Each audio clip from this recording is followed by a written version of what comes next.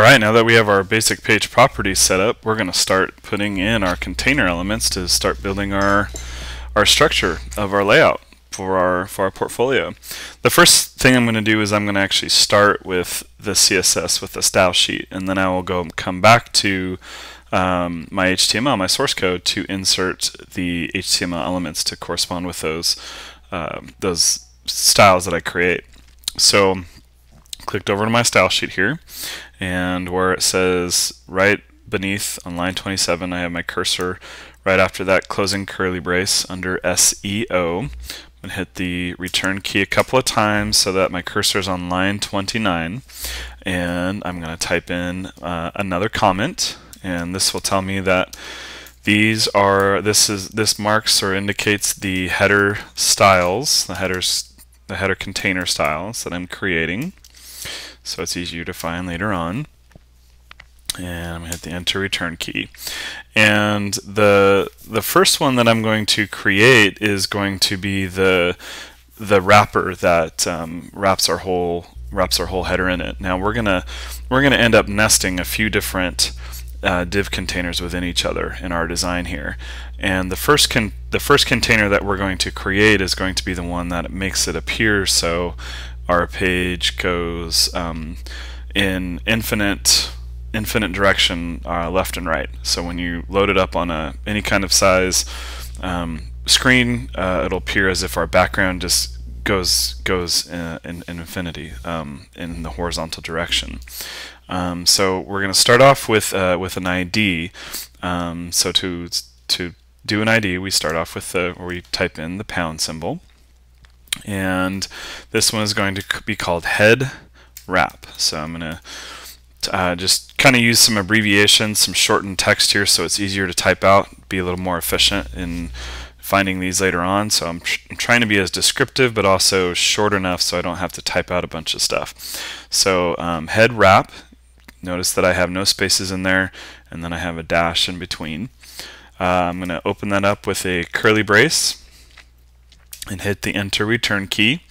Now this is also how we're going to create our fixed header container as well. So what I'm going to do here is I'm going to type in position and hit the enter return key when you see that pull up on your code hint, and I'm going to select or type in fixed and then end that statement with a semicolon. Next I want to fix this position to the very top, so I'm going to type in top and 0 pixels. So it's going to the very top, 0 pixels, no matter which browser it's going to be in. And then I'm going to set the width to 100%. So this will set the width to whatever screen that it's opening into. It'll be 100%. And I'm going to go ahead and give it a height. Now I'm going to set this up as 200 pixels. And I have a logo and everything already set up. Your logo might be a little bit different if you decide to make it a little bit different. You are not bound by any means to do something as tall as 200%. If you want to do more of a narrow header, which is a pretty common or pretty modern design style, totally up to you. You'll just have to remember to make some adjustments later on if you decide to go that route. The value of this header will dictate a few things as we get down to it. So if you remember that if you decide to change the height of this header, you'll need to change some things later on down the road. So just remember that you've done that. This is also where I'm going to go ahead and give my header a background color so that it looks as if it's going across that screen. And I've already chosen a specific color. This is a kind of a nice gray color, and all colors have a 6 hexadecimal value, so make sure that you do type in 6 values. You are welcome to choose whatever color you'd like here. And I'm going to end that statement with a semicolon. And then last but not least, I'm going to give this a Z index of something very, very high, so that way this will always be on top. 5,000 is a little overkill, just like negative 5,000 was for our SEO position, but we're not taking any chances here. We want this to always be on top. Okay. Next will come the next nested container, which will allow us to center our header within a screen. And we're doing a fixed width here, just for convenience sakes and ease of use. We're not going to do a responsive design. In a way, we're kind of mimicking a responsive design, but it's not 100% a responsive design. So what we're going to do is we're going to do another ID, and this one's going to be called head contain. It's for header container. And we're going to open up a curly brace. And this one is going to get a width, oops, type in width correctly, of 940 pixels. Okay, so that's going to be the width of our page overall. It's always going to be 940 all the way down. But we want, and then we also want to give this a height. We want to do the same height as we did the wrap. So if you adjusted that 200 pixels above, make sure you do the same in your head contain. It's got to be the same height. And then next, to center our head contain in the center of our page, we need to use the margin value of 0 and auto. We're doing the shorthand version, so this first 0 here it represents the top and the bottom margin value, and then the second value here represents the left and the right. Just a quick review, if we were to do this in a long form, it would be 0 auto 0 auto, and we'll be using the long form in other places for padding and margin values, but in this case we don't need to, so we're going to go down to the short value. So that's going to be the last thing we need to do for this piece, so I'm going to hit the enter return key and then close that off with a curly brace.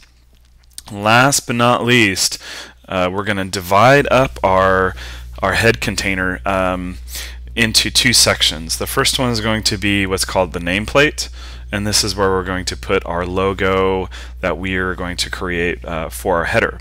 The second section is going to be for our nav bar. In year one portfolios, we created a separate section dedicated just for the nav bar that went below the banner. But this year, for the year 2 design, we are placing both in the same area. So what we have to do is we have to divide them up. So we're going to call this, we're going to give it an ID, and we're going to call it name plate. So name hyphen plate, and then open up a curly brace. And we're going to, in order for us to divide this up into two sections, we have to float it. So we're going to type in float and left. So we're going to float it left. And anytime we want to create something that divides and something, you know, in a container in half or whatever dimensions we want to divide it in, we need to make sure that we give it a width. So in this case, we're going to go ahead and go with 440 pixels. I've played around with this a bunch of different times in my mock-ups, and with the size of our navigation menu that we're going to create, this is about as wide as we can get away with. It's still a pretty good size, but some of you might find slightly limiting. And then again, because we've already given everything else a height, the head wrap and then the head contain, we also need to give this, our nameplate, a height as well. So it's going to be height 200 pixels, and we're going to end that with a curly brace. So as far as the header styles, we're not quite done yet because we are going to add the navigation menu to this, but we're not going to do that in this tutorial. We're going to save that for the next tutorial. So I'm done with my style sheet for now, and then I'm going to pop back over to my HTML, my source code, so that way I can start putting in those containers and also put in my logo. And then following that, we're actually going to put in a little bit of a JavaScript piece, JavaScript function, so that we can create a drop shadow as we scroll down. So that'll be coming up in just a second here. So I've got to find where I want to put my header. I'm looking for the body tag. There it is. I'm going to place it after the heading 1 where we had that SEO piece. So I'm going to place my cursor right after the closing H1 tag and hit the enter return key. And I'm going to type in a left caret, And here I'm going to type in div for div space id, and then you notice in my code hint, if you've saved your style sheet, you should see so far all of the IDs that we've created so far. We start off with a head wrap, remember, so don't get that confused. In our order here, the wrap always goes below the contain, because obviously it alphabetizes it, so don't get confused and you accidentally select the wrong one. So we're going to right caret that and hit the enter return key a couple of times, and then left caret / to close that out. Every time we open a tag, we need to close it. So you notice where I'm starting at here, not really doing any spacing. Line 11 starts off with the head wrap, and then line 13 has that closing div tag. On line 12, I've given myself an extra space there to nest the next div tag, which is going to be the header container. So I'm going to tab in to indicate that this div is nested inside of the header wrapper. So I'm going to type in a left caret and div id head contain, and then enter return key 2 times, and then left caret / so I have space to insert my next piece of content that's going to go inside of the header container. So with my cursor on line 13, I'm going to tab in to indent it to indicate that the next piece that I'm going to insert is inside of head contain. So this one is going to be our nameplate. So I'm going to type in a left caret div id and select nameplate, and then right caret, enter return key a couple of times, left caret /. And the reason why we're doing this is because inside of our nameplate is where our logo image is going to go. So I'm going to tab in one more time to indicate that all of this stuff is nested within this area. So I'm going to insert my image, but first, before I insert my image, I want my image to be the link back to the home page, and that's a pretty standard design feature. If you notice, if you go to many websites, you click on the logo and it brings you back to the home page. So I'm going to start off by coding in the A element, and so I'm going to left caret here, A href, so the A element is a link element, and then enter return key when you type in the href to bring up your browse for file code hint. So if you hit enter return a couple of times, it'll bring you to your file finder.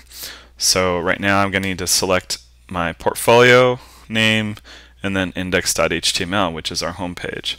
So this image will always go back to the home page, and then I need to right caret, so I end that piece out, and then left caret / to end that statement out so that I don't forget that at the end.